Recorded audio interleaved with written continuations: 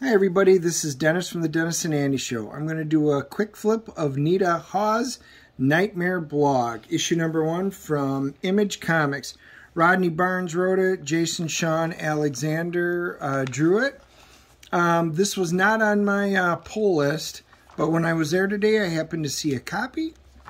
And you know me, if I flip through it, I kind of think the art looks interesting. And the story has some potential.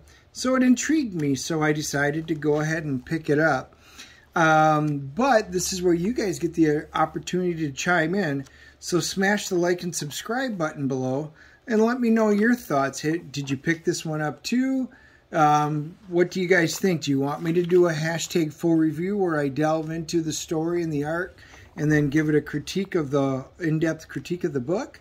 So leave your comments below and we'll talk to you soon.